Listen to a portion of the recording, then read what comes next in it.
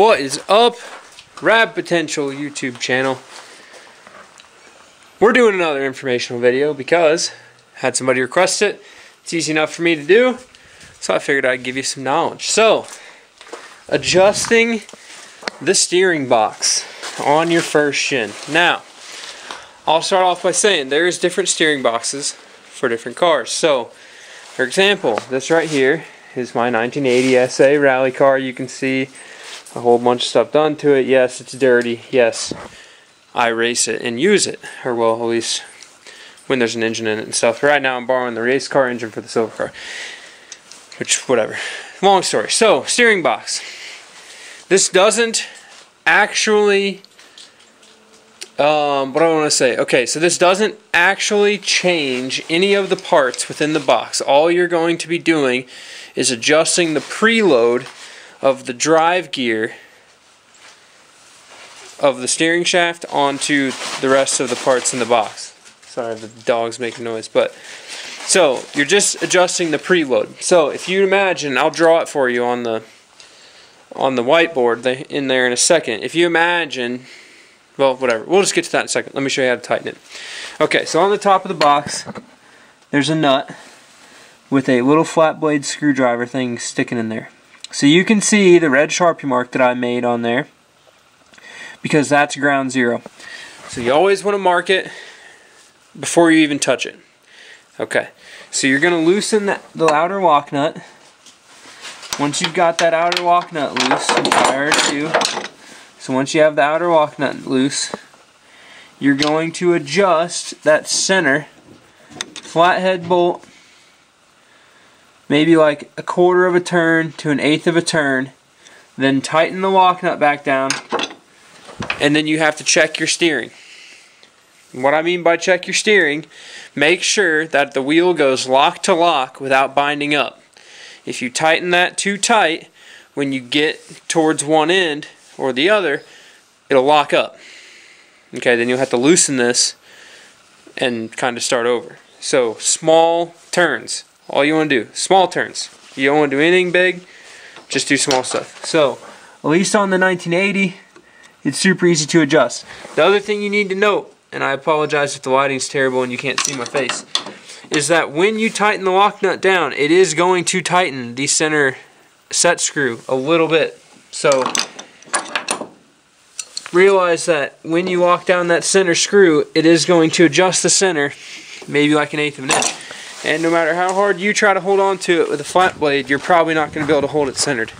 So, we're going to go down to the shop, and I'm going to show you on the whiteboard what I mean, and I'll show you how to do it on the race car as well, the other race car.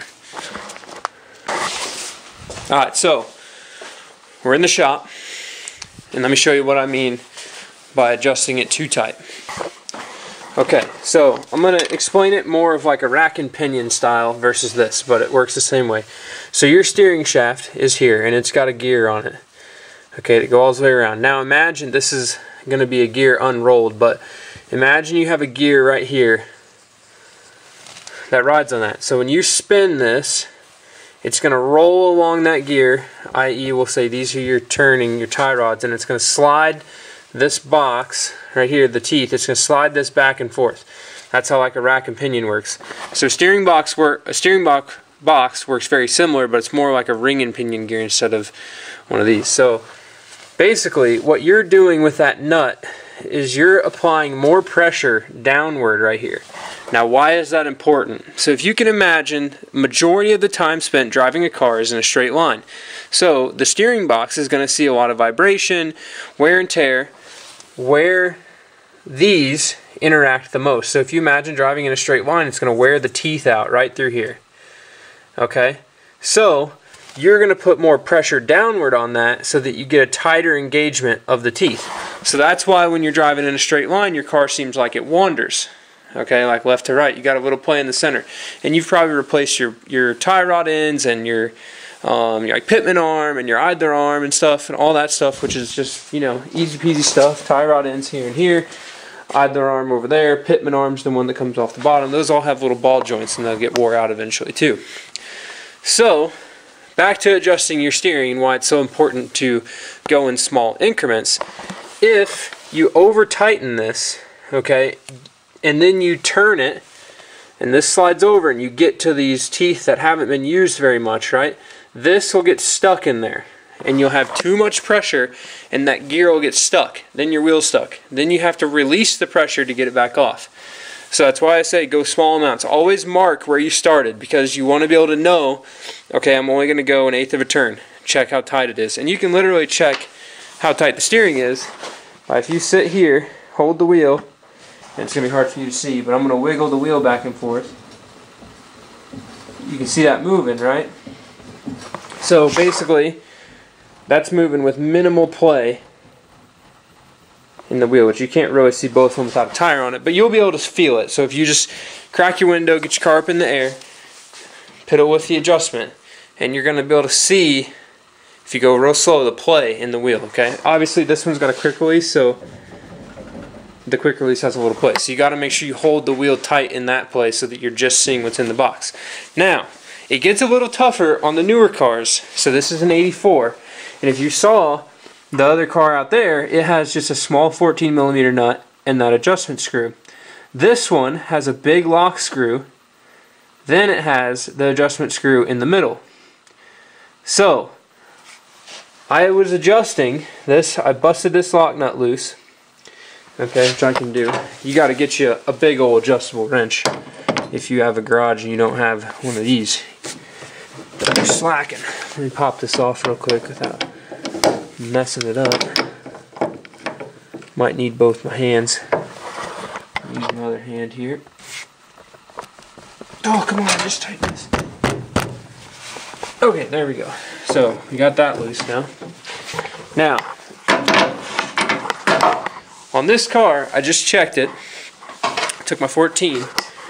I got it marked, my line right here. I took my 14 and I adjusted this bit tighter, right here, left and loose. Now I know, or left and loose. Now I know it's spinning the whole thing, but the key thing is this spins freely.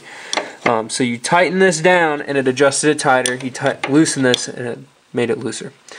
So I was unable to separate the center screw from this outside bit.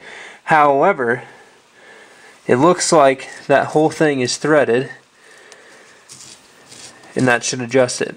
So the key thing though, like I said, always mark it. Where's my mark? A little bit tighter. And then tighten this baby back down.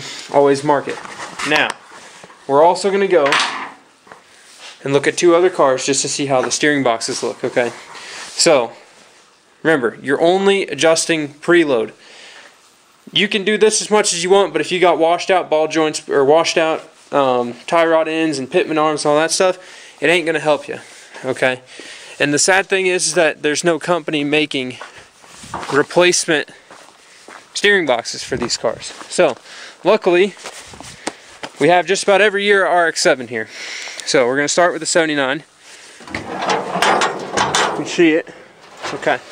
So, here we go. 1979 has the same steering box as a 1980. The next one, which you saw in 84, 85. So, the next one we're going to look at, which is kind of sad because I only got 3 of them here that are like this. This is 84, 85 with power steering. So you can see right there, you have one big nut, no lock nut, just one big nut, the regular lock nut, kind of like a 79, with the adjustment screw in the center. This is a power steering car. You can see right there's the addition for the power steering stuff. Okay, now I checked this one right here, which is also a power steering car, and it is the same. Oh, come on, get aimed right. And that one is the same as that other 84. So, unfortunately, I do have 4 84 GS LSEs here, and out of all of those, only one of them doesn't have power steering. So now, we're going to check even some more high-class rotary stuff. This is probably a car that a majority of you watching this have never heard of. Maybe you have. So this is a 76 RX5 Cosmo. Now, this is my car. She's minty. Let's look how its steering box works. So, pretty much the same. You've got the adjustment screw and a little set screw in the center. or the adjustment screw, and then you have the lock screw on the outside. Now, let's go check another one, because we got another variation here. Now, this is something funny. I didn't learn this adjustment on RX7s. I come from Jeeps and off-road stuff, and I had to adjust my Jeep steering box really bad. It was just like terrible, I mean, all over the road. So that's where I adjusted it first. So let's look at the rotary truck.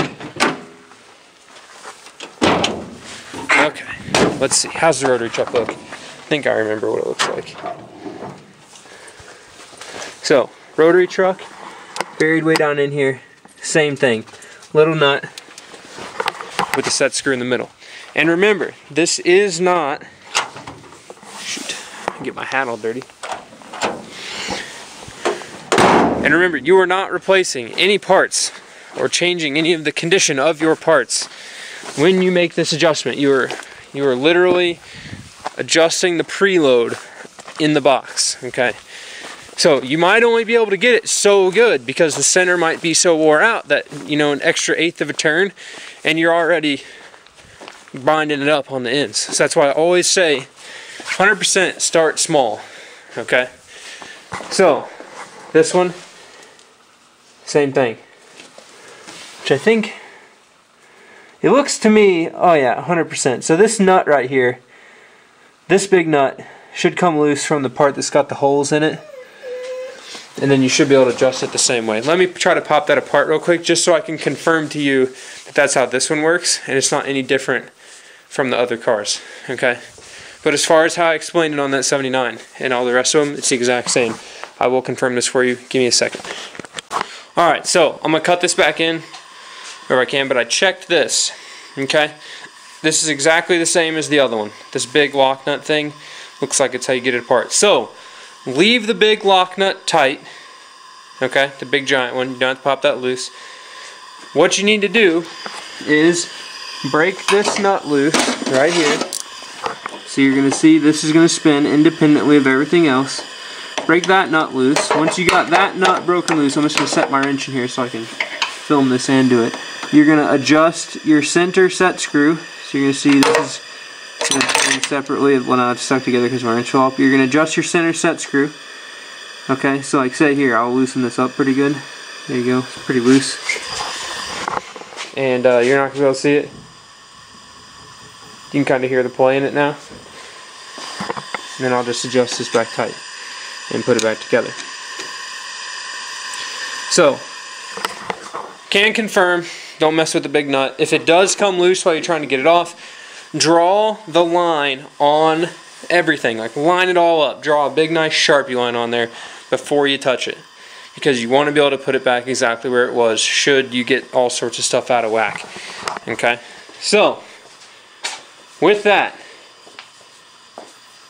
last thing I'm going to leave you with, make sure after you adjust it, raise the car up in the air, raise the car up in the air, adjust it, and after you make an adjustment, make sure to cycle the wheel all the way to one side and all the way back, because you don't want it to get stuck. If you don't do that and you're out driving around, it's going to get stuck and you're probably not going to have tools to unstuck it, and then you're going to have to call your buddy with a non-rotary vehicle to come get you, and he's going to make fun of you because your rotary car broke, even though your engine probably still runs better than his. So, with that, thanks for tuning in, and we'll see you next time.